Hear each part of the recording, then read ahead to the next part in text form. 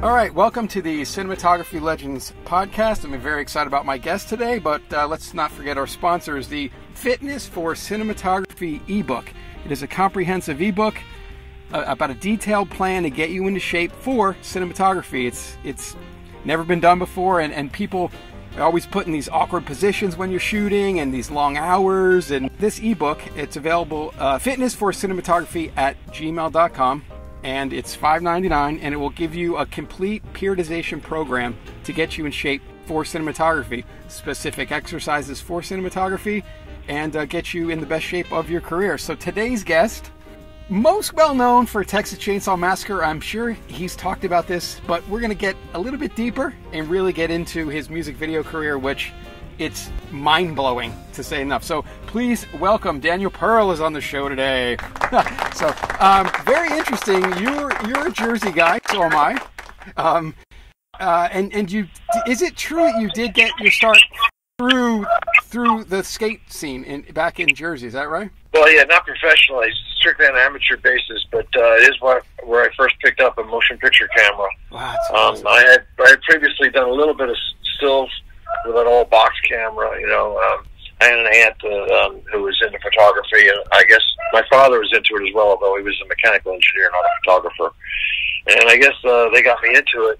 And after I've been skateboarding for a while, about 6 months, my buddies and I, we lived on our skateboards, basically. I don't even know how, I remember now how we found them. It must have been through Surfer Magazine, because we were in New Jersey in the early 60s, like 63, 64.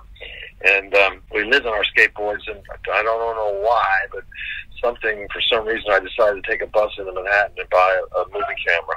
Wow. Went into a camera shop called Peerless Willoughby, and bought an 8mm, the old school, even before Super 8, old 8mm camera.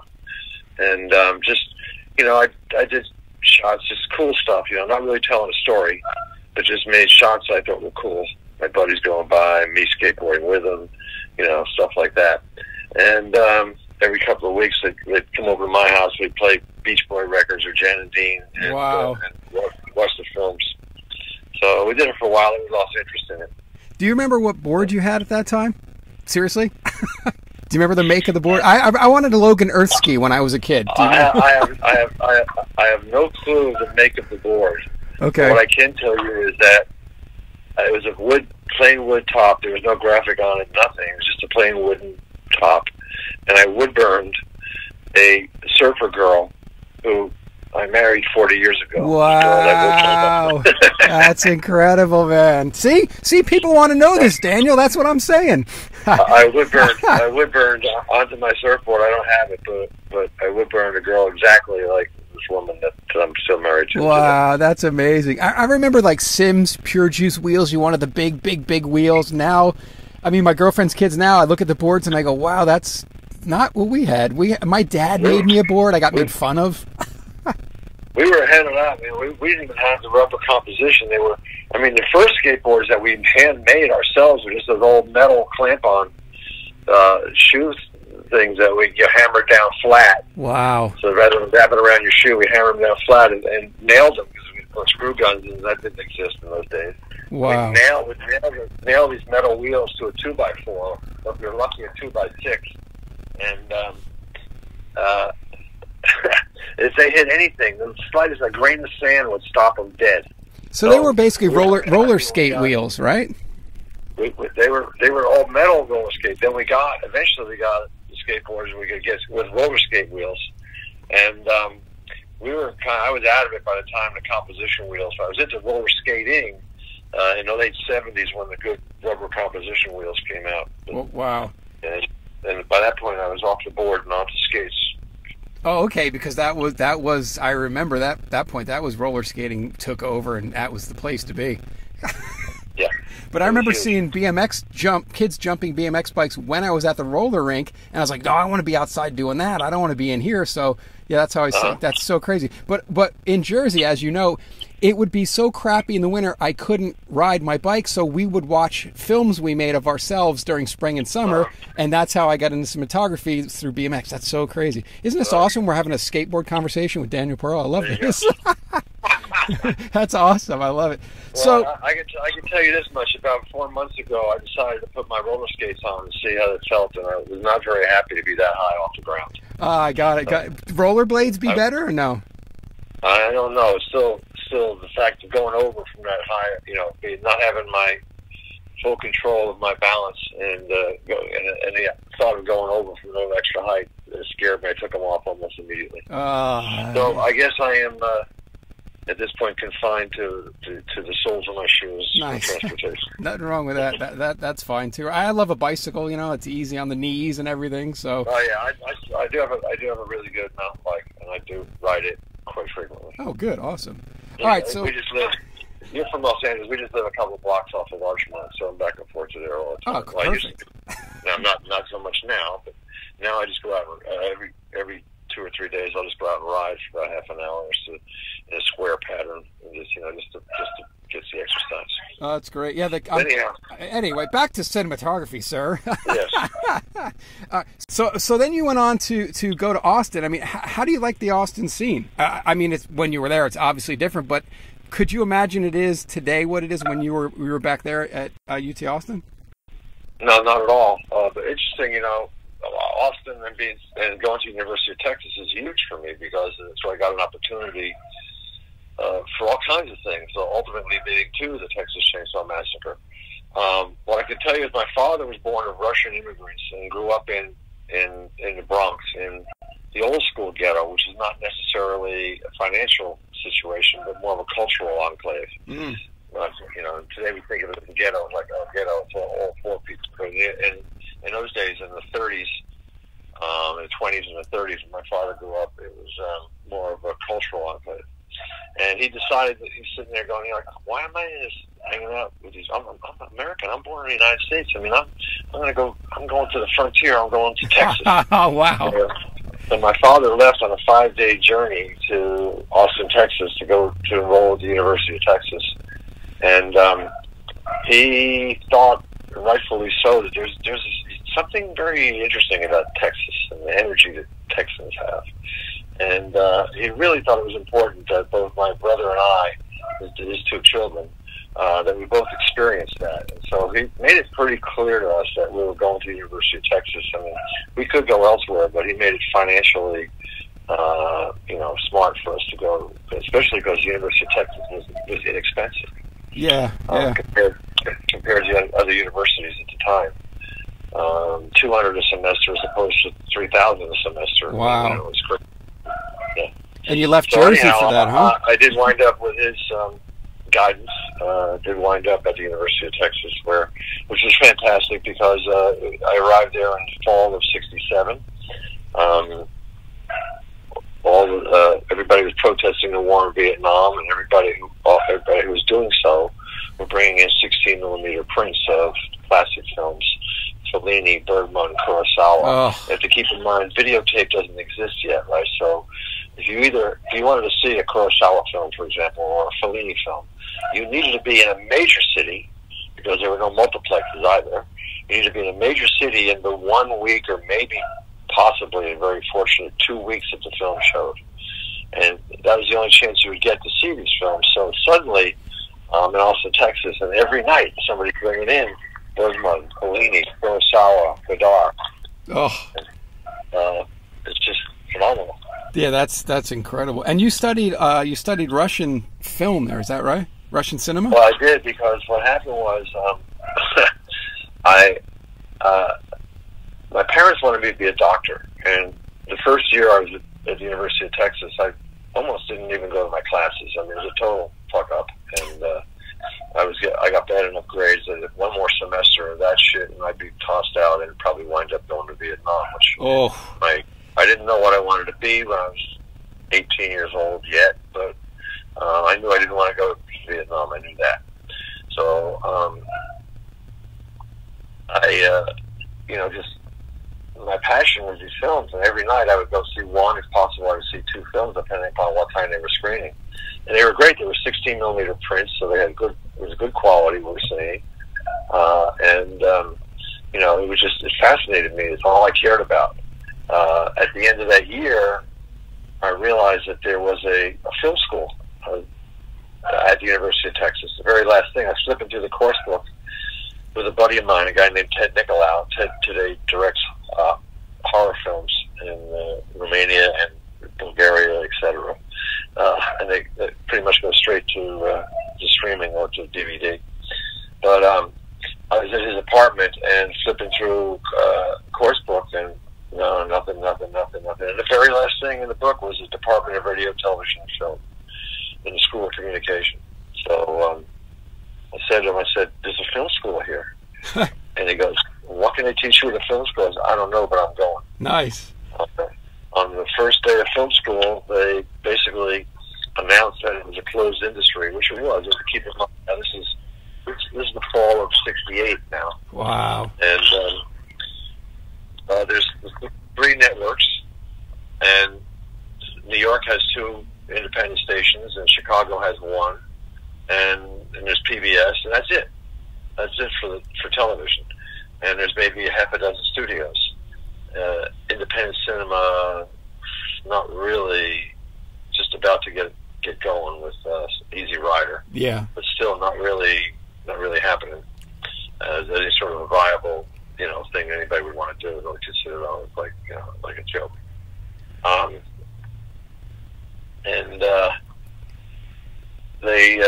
He said to us that so if you want in this industry, forget about it. It's father to son, and they don't let any outsiders in. And if you're really passionate about filmmaking, stick with this program. Go on to graduate school, get a master's degree. If you're lucky, you'll teach films, and you'll get grants, and you'll make films in the weekends or in the summers. But that's it. Forget about getting in the industry. About half the people got up and left. Wow. They then said, I left out a part of the story where I spent the second half of my freshman year shooting just weird images to be part of a light show at a place called the Vulcan Gas Company, which is like a Fillmore, Austin, Texas. Okay. And I wanted to be hanging out to it because that's where the girls were, and so that's where all our young guys we wanted to be. Spent a lot of money going there. So when I went home for Christmas, I grabbed my camera and resurrected it and went into the Driscoll Hotel and pinched a crystal off of a chandelier, climbed up on a table and got a crystal off of a chandelier, and took it outside and put it between the sun and my lens back and forth and rolled on that. And then I went to like a headlight of a car, used my hand and my fingers and made different shapes in that, and put it in that focus. And then if I could find a blue bottle or a red bottle or whatever color or some item I could find of glass, I'd pass that back and forth in front of the lens so you'd see the color shift and the distortion of the glass, the imagery. And so I did that for a year. But now, anyhow, so back to in film school. Now I'm in the first day of film school, and they go, half the class gets up and leaves. And he says, okay, we're going to go make a Western. Anybody ever worked at movie camera before? Oh. Well, I had 8mm. Okay, boom, you're the cinematographer. So we went out, and I happened to kill it. Shot black and white. Somehow, they must have told me, they must have given me a piece of paper on it, but somehow I was aware of the color filters for black and white photography. Okay. I can't even reconstruct exactly how I knew that, but I did know it at the time we shot. And we went out and we shot a field of grass with the wind blowing, very much like Terry Malick does. Nice. Classic Malick stuff with our hero riding his horse. We shot in a forest, and the guy riding the horse through the forest. And I noticed that we were setting up. As everybody walked down the trail, the dust was getting kicked up, and the sun was picking up the dust. So I had everybody go shuffle their feet before we roll each time. We shot in. I use dramatic skies. Austin, Texas has what I refer to as checkerboard skies because you get, unlike the boring skies that we have here in Los Angeles, which is just all blue. Right. Like today's probably got a cloud in the sky today, right? But in Texas, there's always like a checkerboard of clouds. It's always, so it's a more interesting sky, and with the filtration to make the blue sky even darker, more dramatic, more ominous. Anyhow, everybody went crazy for it right away. Oh, shoot my film, shoot my film, shoot my film. So right away I was off and running. Wow. And then from that point on, I'm a huge believer in that even though I was studying cinematography. I think that you learn by doing it. You know, that's what you learn. And so it was fantastic for me that I was put an opportunity to shoot so many student films. And, of course, I'm learning with every one. And today, I won't say how many years later, but it's many years later, I'll admit to you that I'm still learning every day. Yeah, don't you feel like you'll make that mistake and then you'll just never do it again? So eventually, decades later, you've made just about everything you could, mistake-wise, and then you're on your way. I mean, like, you know, it's like, oh, don't ever do that again. I'll never do that again. And then you just build off of that. It seems like that's true. Like, you do your mistakes, you only do them once, and then you put your decade in or more, and then you've done them so much, you know, you just would never make those mistakes again. That's what I feel. But interesting. I never really broke it down in that way. I was in search of a look for myself, search of a style, which, you know, define as basically what I like is you know, what I do. That's my style. Right. But initially, I was more in search of a style than I was, you know, that I would say, oh, I'd never do that again. But like as a martial, but very much evolving. You know, the cinematographer is evolving from the beginning and still is. Yeah, it's a martial artist. I liken it to, like, you'll be good at a martial art, but you'll never truly master it, and then you die, like, always for that quest. You know, like that's what I told Robert on our podcast with him. I was like, look, I'm a black belt in jiu-jitsu, and when I got my black belt, I'm like, oh, I got to start all over again, because you're always learning, and that's exactly what you're saying. You're trying to find your style. But if I asked you right now, do you think you've nailed down your style? You'd probably be like, well, no, because I'm still learning. No, I'm still, yeah. Yeah. And, you know, I'm not, it's funny, I told you that in the beginning I watched a lot of films, and I watch a fair amount of films today because I'm an Academy member and also a member of the American Society of Cinematographers. So I, you know, in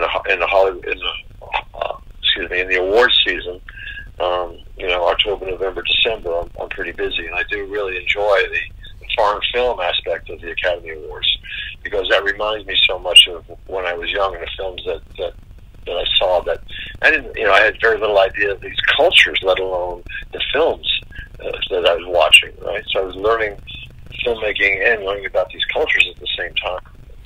So it's interesting, like neorealism, Italian neorealism is like, I love it because I'm Italian. I'm like, that's what my grandparents probably dealt with. Like, that's why I love it's weird. Like Rome Open City and all these films. I'm like, I guess that's what it's like for them. So I'm learning about the culture of my family through what I think, you know, is through neorealism. So it's very interesting.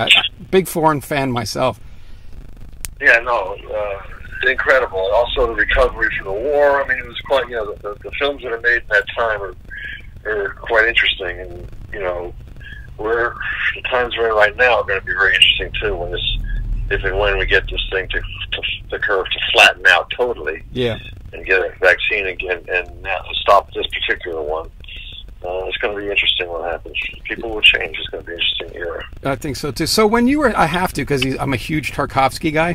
When you were studying, you know, Russian cinema, what can I get your perspective on what Tarkovsky is?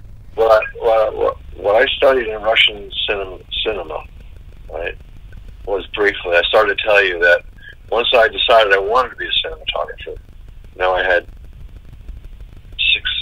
six semesters left, and every single course I took was slated towards cinematography. I studied theatrical stage lighting in the drama department. I studied still photography in the journalism department. I studied script writing in the English department. I studied Russian cinema in the Russian department. I didn't get that deeply into it. To be honest with you, it was more about Eisenstein. Right.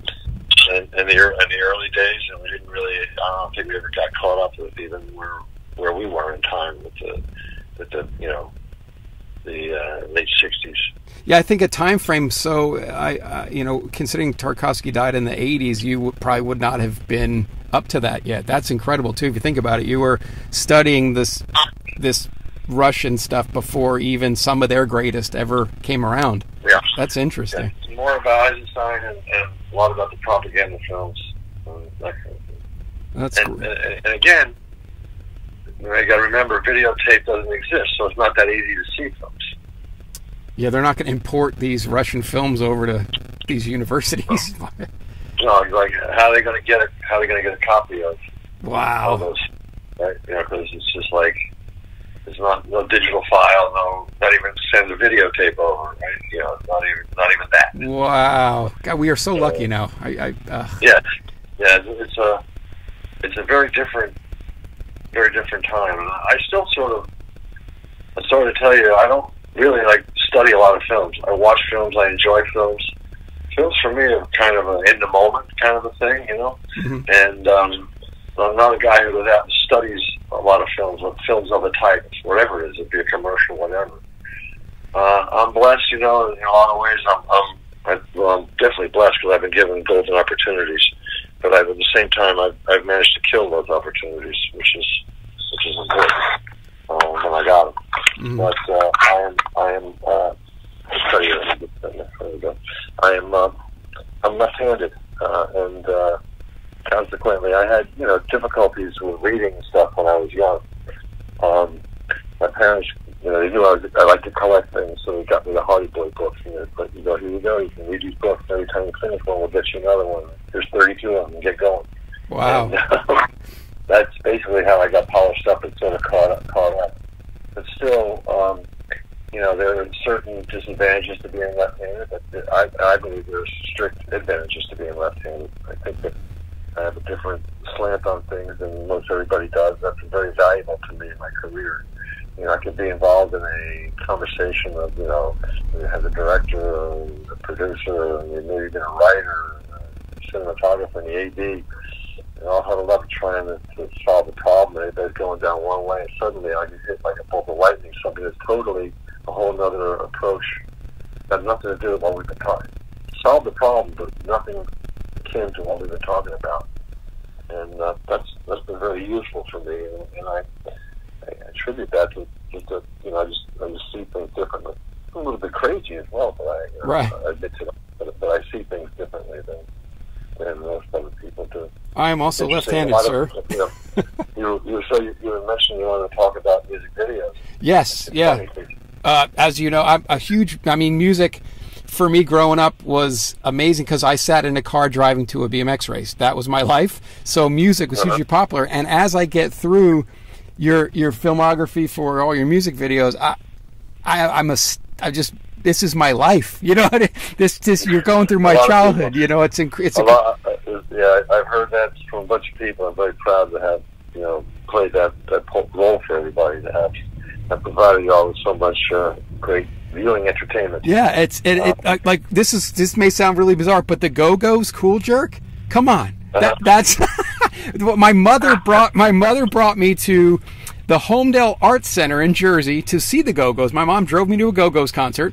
I was like, wow, this is incredible. This is the California lifestyle. These girls are dressing the way that I think Californians dress, and with the neon colors. I want to go to California. It's crazy. And then you also did Rick Springfield, who was my first concert ever. Wow. So I can't, and it's just awesome. That's going way back. Yeah, no, thank you. Berlin. These are bands that I'm a huge Berlin fan to this day, and it's like, no way, Daniel was there. Like he was in the mix with. I don't know of anybody seriously that has a more prolific collection of work than you. I really don't. No, there's quite. There are quite a few people that claim some numbers around. Someone actually has counted my music videos, not me. I believe that at the moment I'm at about 483. But the bands, the artists are incredible. When I was given a lifetime achievement award at Camera Homage, and they actually typed out the name of every act that I've done music videos with and taped it all together. I don't know how long it was, about 15 pages long. As you read them off, you peeled them off, and eventually it was all the way across the stage, down, flowing off the front of the stage. It's quite a few. It's quite a few. But I'm just gonna name a couple for the listeners because especially this day and age with how easy it is to do videos, with the cameras are smaller, better. Everybody wants to do music videos. It's awesome. I do them too. But these people, if I could pick 5 of these people to do, I would call it a career. But that's just the beginning. Hang on, let's make a little game out of it. Go for it. You name the band in the video, and I'll name the one there's another one that brings to my mind. Okay, so I'm doing band. I'll do band and video. Yeah, you say the band in the video, and I'll tell you. Well, I could talk about the video. Okay, yeah, absolutely. How about Donna Summer? She works hard for the money. Donna Summer, she works hard for the money. Fuck, man. Wow, man, that's so early into it. That may have been. Wow. There was a director named Russell Mulcahy, who very much was the guy in music video at the dawn of MTV. There probably never would have been an MTV if it wasn't for him. Wow. Mulaney, Mallet, Mulcahy, and Grant. And Mulaney, Mallet, MGMM. Mulaney, Grant, Mallet, Mulcahy. That's what it was. Okay. MGMM. English company. Although Mulcahy was Australian, but still it was an English company. These guys really were the birthplace of the whole music video thing that started in the 80s. And it had to do with shows that existed for Australia and for England, Top of the Pops and Old Grey Whistle Stop. So we're not going too deeply into it. If you had a song get in the top 10 in Australia or in England, and you could get a video on the air, right? They knew automatically your album sales would multiply by a factor of 5, and then the next week drop to 4, to 3, to 2, back to 1, where you were when you first broke onto the charts, right? Yeah. So this was a strictly economical thing that they knew, and that's why these guys would make these videos. And in fact, I shot a few for a company called Kramer Rockwell with director Jerry Kramer, a few of them before MTV, starting even in 79. Wow. I started shooting them. But anyhow, Russell Mulcahy was a huge fan of the Texas Chainsaw Massacre. He got fucked off while he was shooting a job in Los Angeles, and just decided to storm out of it. He was, he like so many of the guys that I wound up hooking up with and having a good time with, was a bit of a volatile guy. One of the one of the edgier guys. I guess that's the kind of work that I've done. I wound up with that kind of work with that kind of director. Anyhow, he stormed out, and the story goes, as he's walking out the door, turns back and goes, "If you want me to come back here, get me the fucking guy that shot Texas Chainsaw." No. and out the door he goes. So I get called and wind up meeting him at the Chateau Marmont, legendary nut house that it is, and he explains to me that we were going to do a video for Supertramp. It's raining again, and he goes, "I have to have 62 setups." He goes, 60, 59, 58 will not work. I go, 62? He goes, yeah. He goes, I know how I'm going to edit it, and I know what that means, the pace of the song, and the changes between verse and chorus, and where I need the punctuation of an edit, and this is how many setups I need. So he goes, okay, well, great. He goes, but I want to let you know that, have you ever been to a telecine machine before? I'd only been in film printing, printing with 3 color lights, just the red, blue, and green light, and away you go, right? And if you want it brighter, you can get brightened up all 3 lights. You want it darker, you're darkened all 3 lights, right? So he goes, well, in telecine, he goes, we can control the colors individually. We can affect the blues. We can make the blues more intense without affecting the reds and the greens. We can bring up the highlights, or bring up the shadows, or bring down the highlights, or bring down the shadows only. It's not global. It's not the whole image that gets, there are adjustments. We can basically pick the image apart. I said, well, wow, fantastic. He goes, yeah, so what? He goes, so what this means is that you have to do everything you can to get me to 62 setups. He goes, just trust that there's a lot that we can do in the telecine transfer to give the film a look. You just got to be on schedule. You got to get me to 62 setups. So I went out. We did the job. We went to the telecine. Coming out of the telecine, he was very happy. He said, "Come on, come with me." he brought me to a party at the Sunset Marquis here in Los Angeles, and it was an informal party, but we entered at a sort of a high elevated landing, and he goes, "Excuse me, everybody, can I have your attention?"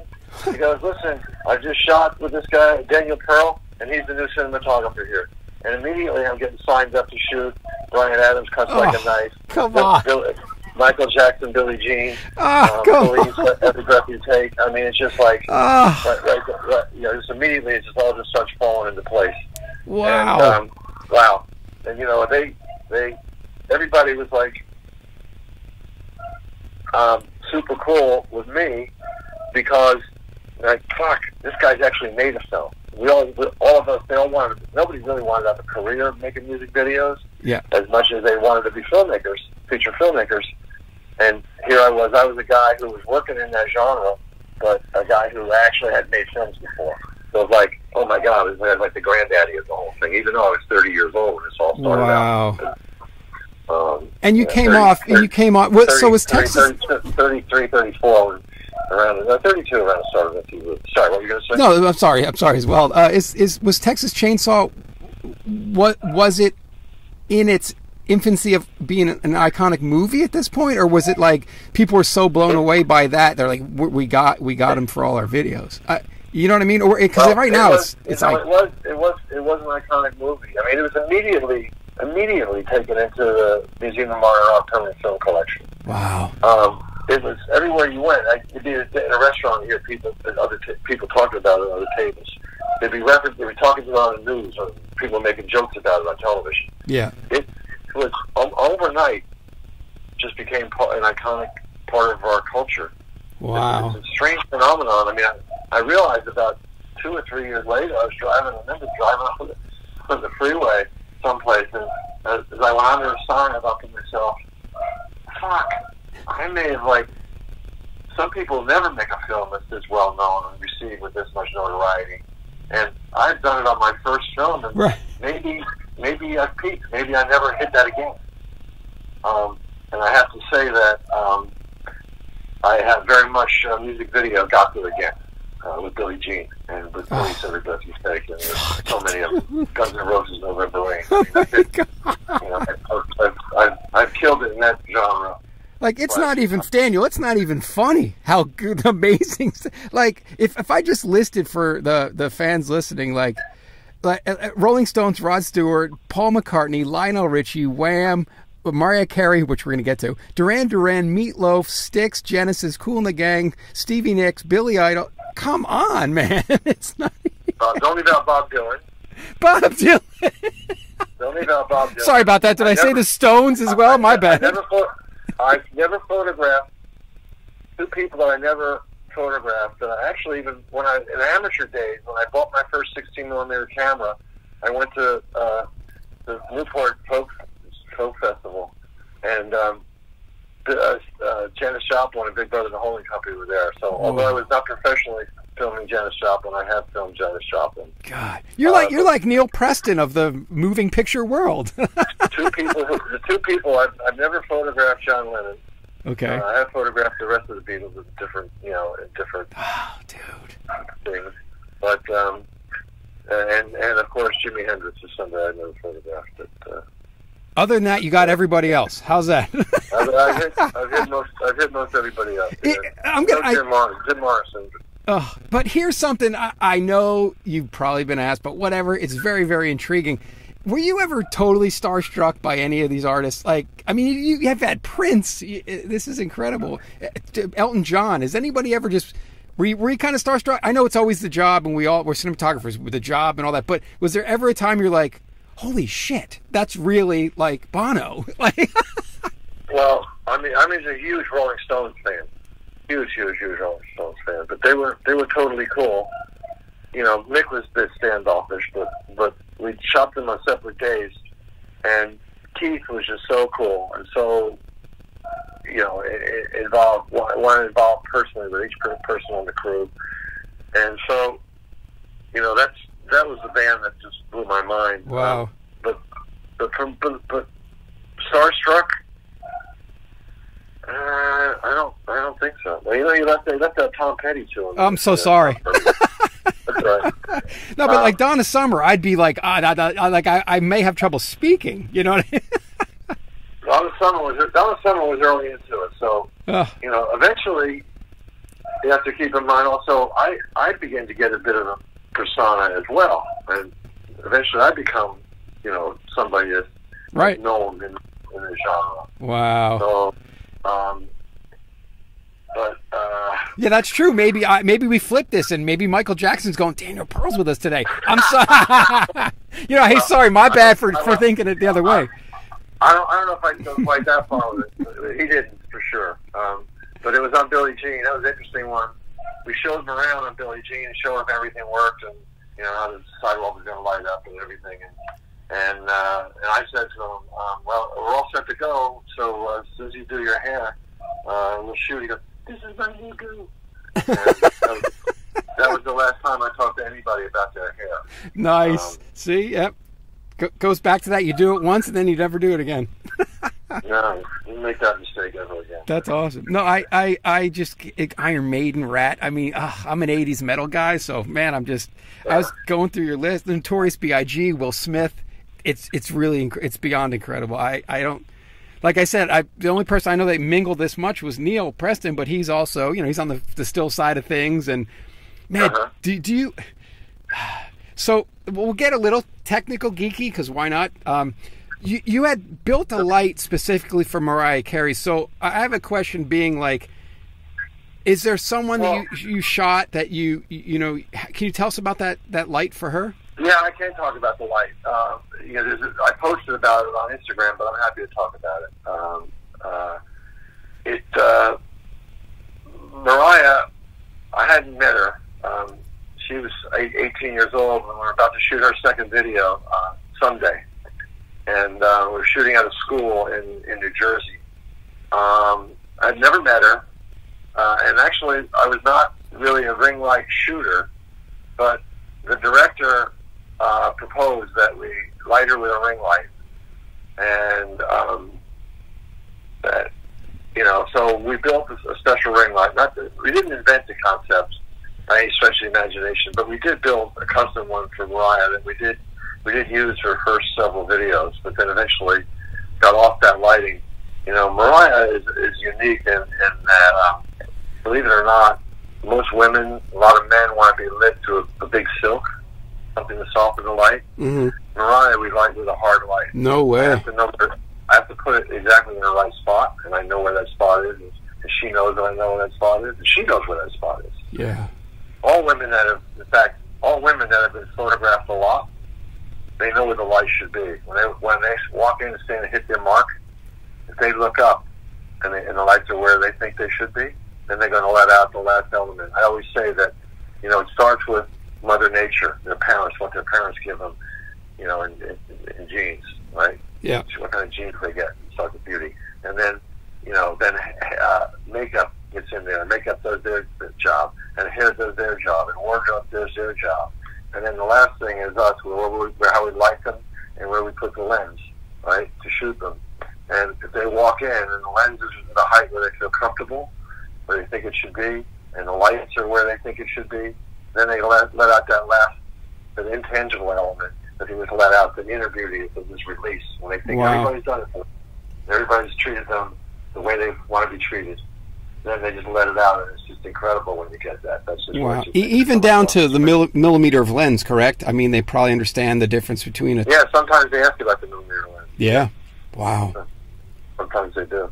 That's incredible. There's a great story about, it wasn't me, but Barbra Streisand one time said that she wanted her backlight to be 2 stops hot. Nice. Right? And basically what she's looking for is to create a halo with her hair, because physiologically we know that what the human eye tries to do, you try to look in the eyes of the subject, and then you look at bright things. And so if you create a bright thing away from the part of the face that you don't want people to study, right, then the eye will keep going to that bright thing. Right? It'll circle back and forth between the eye and the bright thing, and not stop it and check out, is that crow's feet and whatever else is going on, right? Yeah. So, I'm telling you the story, it's the extreme of how it can get. she's 4 hours late coming out of hair, I'm told in the story. And when she finally gets out there, she comes and sits down on a stool. She's going to, perform on a bar stool. Sits on the bar stool, takes out a comb, and starts to go like she's combing her hair without a mirror. The director's like, wait, stop. What are you doing? What are you doing? We just were waiting for you to come out of here. You don't have a mirror.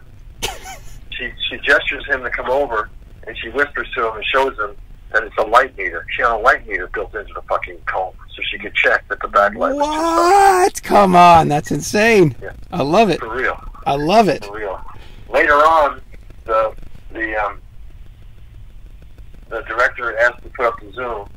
The DP was a tight ass, didn't want to shoot with the zoom, and which I understand that honorable thing to shoot with primes, but in a music video you're trying to go fast, especially if you're behind and things. You got to make up the speed somehow, so you go to zoom. And I asked for the zoom. The DP said there wasn't enough light, and Strice said, "What are you talking about? You got a 4.56 with you." Whoa, I love it, man. One of my questions was, out of all the artists you've ever worked with, like, who was the most visually, like, you were like, dang, they got it down, and now you're telling me even like Barbra Streisand from the stories you've been told. Well, visually that's got it down. Wow. You know what I'm saying? Like, you were like, this dude could be a DP. Sting is amazing. Oh. Sting is amazing. Phil Collins is amazing. Mariah, she totally understands what works for her and knows her audience and knows what she needs to do.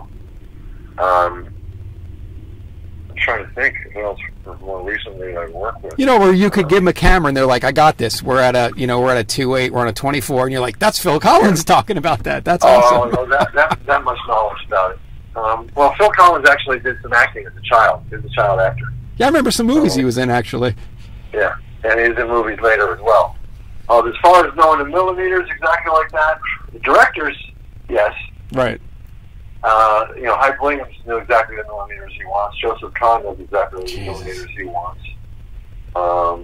They understand the feeling of the millimeter, the feeling of the lens of a certain millimeter contribute to the effect, what they're after in the effect of the shot. Yeah. You've mentioned... As far as actors go, believe it or not, a guy who I was always impressed with because his intuition was good is R. Kelly. Nice. I hate to mention the devil, but that guy, his intuition was really good.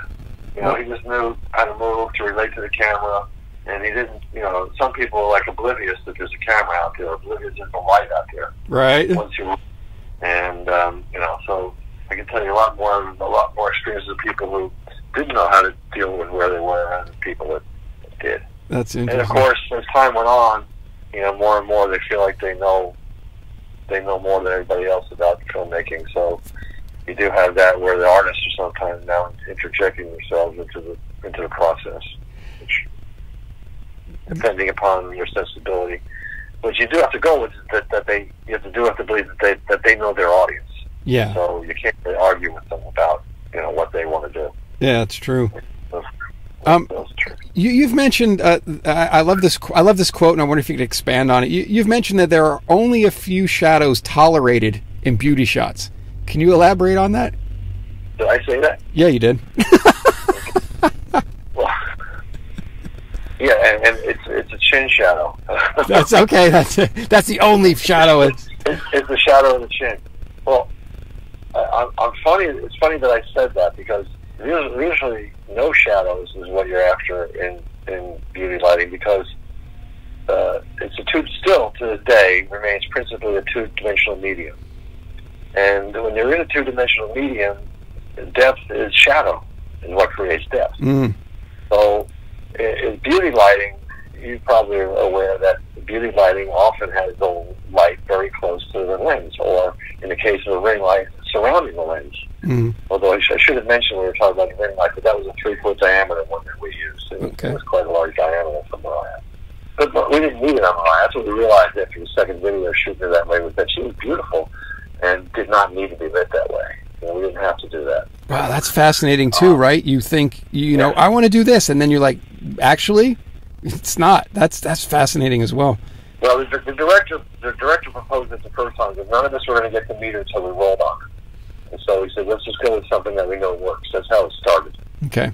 And then we used it through that video, and we started shooting the next video that way. But then by the time we were on the second video with her, I Don't Want to Cry, initially we started with the ring light, but then got off of it. I don't know that we ever went back to it. Wow, it's such a good journey. What I was saying before is that in beauty lighting, it's often, flat, just over the lens, without much shadow at all, which is, it's like, so I only flat light people if they're a female and they sang on the album. That's what I said. People are why. But yeah, if they're a woman and they sang on the album, then they get flat lit. Otherwise, they get some modeling, some kind of cross lighting, something going on. But, lighting for music videos is interesting in that often on the performance, the artist is looking at the camera. And that's totally the opposite of dramatic filmmaking, where the artist almost never, except in rare exceptions, more so in the last few years, the artist will turn and speak to the camera. But normally you're lighting in a music video for direct delivery, a hard sell, direct to the lens, direct to the audience they're performing. And it just makes very different kind of lighting than dramatic lighting. And with that, because women always want to look young, here's the thing. If you have a gold record when you're 19 years old, 18, 19 years old, that's hanging on your wall. And years and years later, you still have to walk past yourself, and that what you look like when you're 18, 19 years old. So the women, and I don't fault them for this, but they're always striving to get back to their, what they think was the perfect, their penultimate, not their ultimate, when they got, their ultimate in beauty, right? Yeah. In terms of their age and their face and structure and everything. So they're always trying to get back to that. And what happens is as things develop, whether it be bags under the eyes or wrinkles or a bit of jowl starting to form, that shows from shadow. So where there is no shadow, there is no depth. So you can light out a lot of aging out of the face by putting the light in the right place. Mm-hmm. And it differs a little bit from face to face, but by and large, it's about not making shadows where you don't want them to be. Which takes me back to my first response to this was that it can be one shadow, the chin.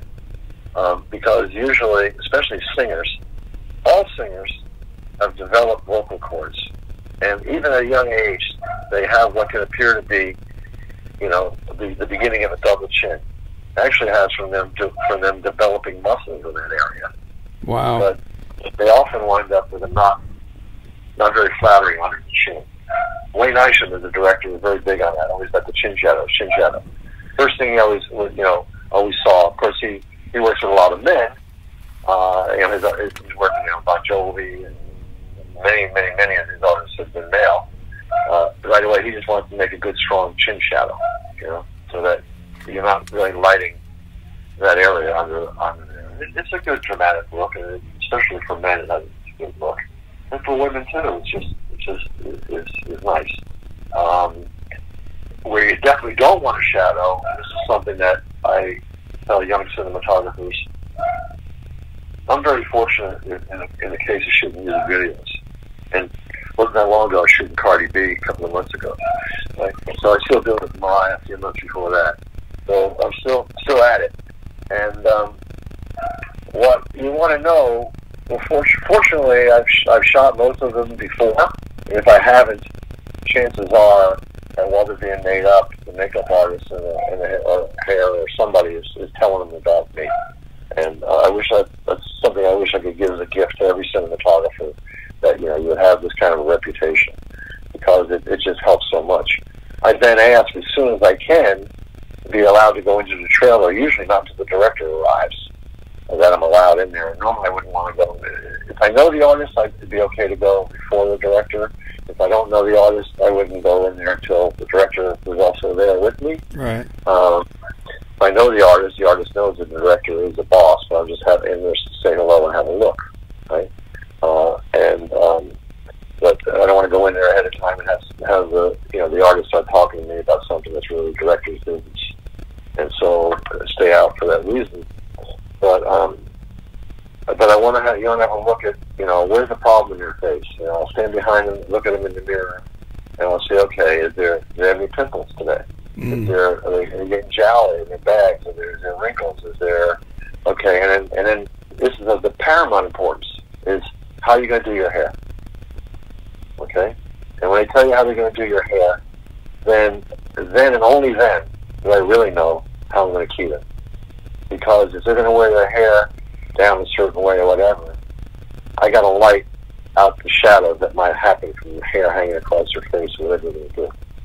And there have been not very many occasions, but I think of one in the last maybe 8 or 9 years where the scene needed to be keyed from a side, not from the front.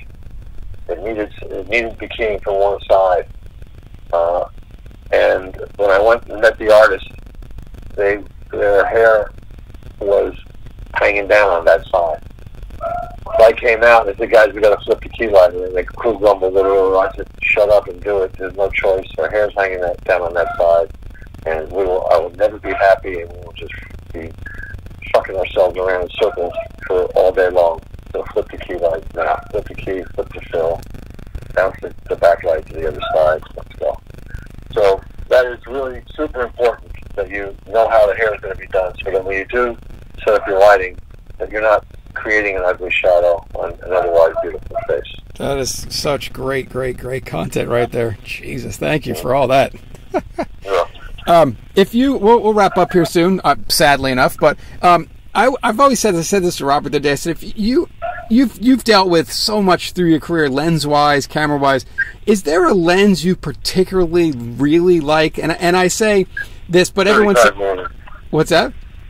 35 millimeter. Okay, and do you have a... Depending on the 32, 35, that's a lens that I like a lot. Do you have a specific? Yeah. Do you have a specific brand that you like? Manufacturer? Yeah. No. Wow. What can I tell you? I always said if you have to go on an island for the rest of your life and take one lens, what would you bring? If I had to go on an island for the rest of my life, I had to pick one lens. Yeah. Oh, that would probably be. Oh man, I got a lot of friends in the lens business. That's okay. Maybe we'll let you bring an assortment. Screw it. it's yeah, I'd have to say probably the Master Prime 18. Nice. There's something, something nice about the wide-angle lens, and that one's kind of not too much distortion to it. So, you could do stuff that doesn't look so wide-angle all the time. Yeah, I said that the other day, and Robert did the same thing, and I said, well, you have to go on an island. And he goes, well, all right. The island seems to be the clincher in this thing. Because everybody you have probably tons that you love. But I just wanted to know, what is there a look of one? Because, I think this helps everyone out there just maybe discover that lens or try it or say, oh, that's what I see too, so. Okay. Well, yeah, I first answer is 35 because that's a lens that I like to shoot with a lot. But if I could only have one lens, that would be an 18. That's awesome. All right, well, that brings us... Right, how about if I could only have one camera? It would be my iPhone. It's fucking amazing. It's crazy. I can't believe what the photography I can do with it. I know, how do you feel... We'll close with this, because this is very pertinent to what's going on in the world today.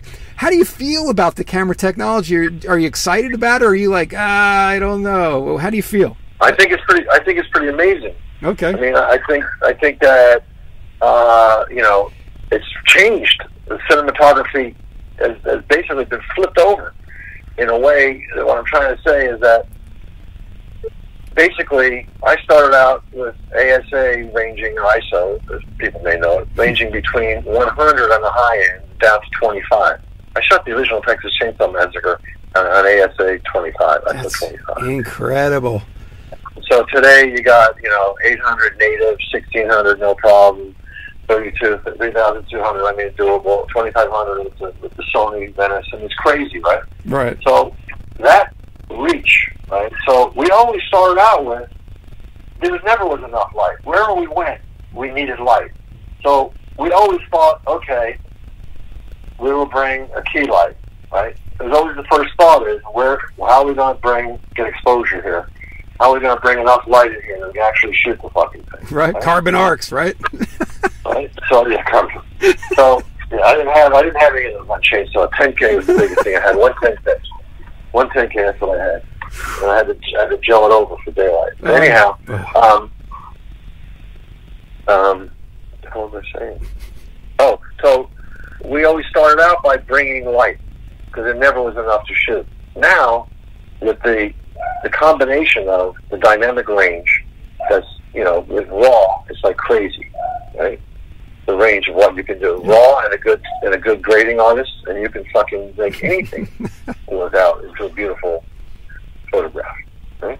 So it's really changed a lot, and I don't regret it. I'm not upset about it. I think it's fantastic. And what I think's happened as I watch films is that as often as not, instead of bringing light, now I think the cinematographers are bringing shadow.